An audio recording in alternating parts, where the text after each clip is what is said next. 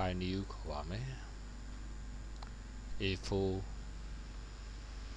unit ကို inches လက်မှာ နောက် landscape စာရွက်ကိုအလျားလိုက်ထားမယ် RGB color OK အဲ့လိုပြုလုပ်ပြီးရဲ့နောက်မှာဒီစာမျက်နှာနဲ့ကွက်တိတောင်းမှစတုကန်တစ်ခုဆွဲခြင်းနဲ့ rectangle 2လေးကိုနှစ်ချက်နှိပ်လိုက်တယ်အဲ့တောင်းမှစတုကန်လေးကိုကျွန်တော်ချုပ်မြင်တယ် keyboard က shift ကိုဖိပြီးတော့ချုပ်နိုင်တယ်ထပ်ပြီးတော့သူ့ကို copy ပွားခြင်းနဲ့ keyboard ကအပေါင်းကိုနှိပ်တယ် shift ကိုဖိပြီးတော့ချုပ်နိုင်တယ်အထက်နဲ့အောက်ကိုလည်း shift ကိုဖိပြီးတော့ချုပ်လိုက်တယ်အဲ့လိုချုပ်ပြီးပြီဆိုရင်အပြင်ကဘောင်လေးကိုအကုတ်ကလေးထည့်မယ်ဟော outline pan ဆိုတဲ့ box လေးကိုဖွင့်မယ်ဒီထဲကနေပြီးတော့ outline ကိုအထူလေးပြောင်းလိုက်တယ်ဒီလိုပုံစံလေးဒီနေရာမှာမိမိလိုချင်တဲ့တူပေါက်တစ်ခုကထွက်မလာဘူးဆိုရင်ဟောဒီအပေါင်းလေးကိုနှိပ်ပြီးတော့ခေါ်ထည့်နိုင်တယ်ဒီထဲမှာအမှန်ချစ်ဖွင့်ထားတဲ့အရာတွေကလက်ရှိဖွင့်ထားတဲ့ကောင်တွေပဲကိုယ်ထဲမှာပျောက်နေရင်ဒါအမှန်ချစ်ပျောက်နေလို့သာဖြစ်မယ်အဲ့တော့သူ့ကိုအမှန်ချစ်ပြန်ခေါ်ထားရင်သူပြန်ပေါ်လာမှာဖြစ်တယ်ဆက်ပြီးတော့ကျွန်တော်ဖောင်ထဲကပုံလေးတစ်ခုကိုယူသုံးခြင်းတယ် dash 2နဲ့သုံးတဲ့အခါမှာဒီနေရာမှာကျွန်တော်တို့ဟာကိုယ့်ရဲ့ဖောင်တွေရဲ့ဘေးတွေမှာဖောင်နမူနာတွေပြနေကျွန်တော်ဖောင်တွေကိုရွေးချယ်ရတာကြားတတ်ပါတယ်ဆက်လဲဟန်းသွားတတ်ပါတယ်ဒီအတွက်ကျွန်တော်တို့ဟာဘယ်နေရာလေးကျွန်တော်စလုံးနဲ့ပတ်သက်တဲ့ setting လေးပြောင်းမလဲဆိုတော့ dash ထဲကိုကျွန်တော်အရင်ဆုံးဝင်ရအောင် dash ထဲကနေပြီးတော့ writing tools တဲ့ quick ခေါ်တဲ့ဒီဘိုင်းလေးကိုကျွန်တော်ဝင်မယ်ဟောဒီဘိုင်းလေးမှာပုံမှန်အားဖြင့်တော့ဒါလေးတွေအမှန်ချစ်ကျွန်တော်ရှိနေတယ်အဲ့တော့ဒီအမှန်ချစ်ကလေးတွေကိုကျွန်တော်ဖြုတ်လိုက်ပါမယ်ဘာကြောင့်ဖြုတ်ရလဲဆိုတော့ဒီဘောအမှန်ချစ်လေးဖြုတ်မှသာလျှင်ကျွန်တော်တို့ဟာမြန်မာစာရိုက်လို့ရှိရင်အနာခောက်ပြီးတော့နောက်တစ်ကြောင်းဆင်းလိုက်တဲ့အခါရှေ့ကစလုံးပြောင်းလဲသွားတဲ့ဒုက္ခကိုကျွန်တော်ရှောင်နိုင်မှာဖြစ်ပါတယ်နောက်တစ်ချက်ကဒါရီနဲ့ဒါဟုချိုက်ရိုက်လို့မရတဲ့ပြဿနာဒါရီနဲ့ဒါဟုချိုက်ကိုရိုက်လို့ရအောင်လို့ကျွန်တော်ကဟောဒီ chain straight ဒီစာကြောင်းလေးကိုကျွန်တော်မှန်ချစ်ဖြုတ်ထားပေးမယ်ဟုတ်ပြီဒါကကျွန်တော် setting လေးတွေဖြုတ်မဲ့နေရနောက်တစ်ခါကျွန်တော် font တွေကိုရွေးချယ်တဲ့အခါမှာမြန်ဆန်သွားအောင်လို့ဟောဒီ font ထဲမှာရှိတဲ့ဒီ check box လေးခုလုံးကိုကျွန်တော်အမှတ်ချစ်ဖြုတ်လိုက်ပါမယ်ပြီးရင်နောက် okay အဲ့ setting ကိုကျွန်တော်ပေးပြီးရနောက်မှာပုံတွေပါတဲ့ font တစ်ခုကိုကျွန်တော်ယူသုံးခြင်းနဲ့ဒီလိုယူသုံးဖို့ text ထဲက insert character ဆိုတာကိုဖွင့်ထားလိုက်ပါ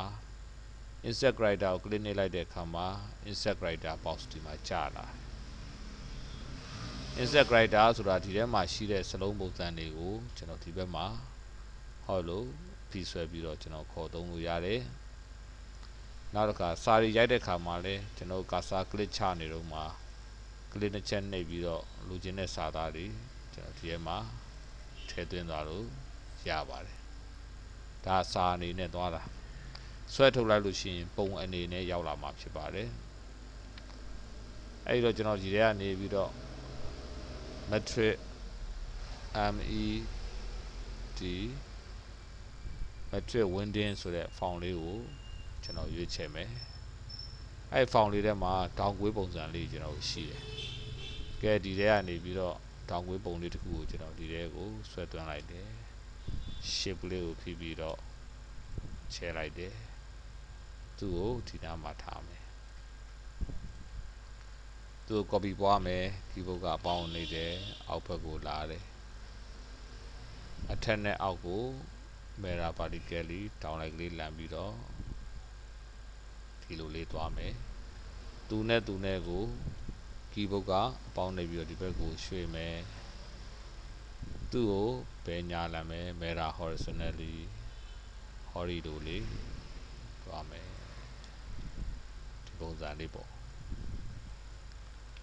ကဲပြီးလို့ရှိရင်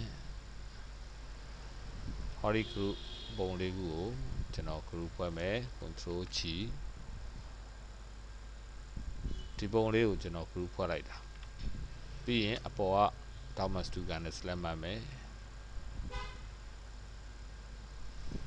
အဲ့နောက် object ထဲက align and distribute ဒီ box ကိုဖွင့်ထားမယ်ဖွင့်ထားပြီးတော့ center ခလုတ်ကလေးတွေနဲ့ align ကိုညှိလိုက်ပါတယ်ညှိပြီးတော့ text 2ကိုရွေးတယ်ဒီထဲကနေပြီးတော့ကျွန်တော်ဗမာ font တစ်ခုကိုရှာဖွေမယ်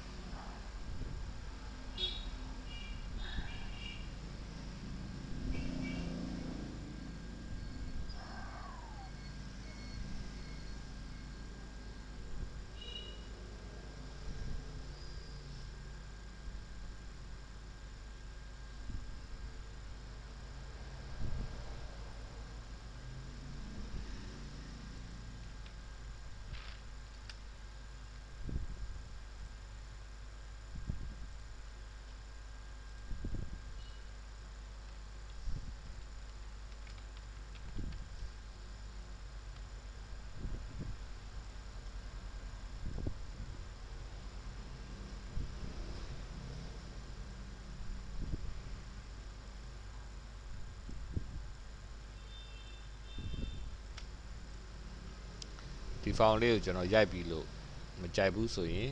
ဟောဒီ font site တွေက font list တွေကနေပြီးတော့ဒါ font တွေကိုပြန်ရွေးပြီးတော့ကျွန်တော်ချိန်နိုင်ပါတယ်ဒီသဘောတရားလေးပေါ့ဆက်ပြီးသူ့ကိုကျွန်တော် copy ပွားမယ် keyboard ကအပေါင်းနေတယ်အပြင်ဘက်ကိုထုတ်တယ်အဲ့တော့သူတို့နှစ်ခုထပ်ပြီးတော့မိုင်းနေတာကိုကြားနေပြီးတော့ခွဲကျင်တဲ့အတွက် outline band နဲ့ကကျွန်တော်8 point လောက်ယူပြီးတော့ဖြူအောင်ကွတ်မယ် BIF အပြင်ကိုကွတ်မယ် okay ဒီလိုလေးပေါ့အဖြူအောင်ကိုလေးချထားတဲ့အတွက်ကျွန်တော်ရေကလေးပုံစံလေးပေါက်သွားတာဟောဒီပုံစံလေးဒါပြုလုပ်ပါမယ်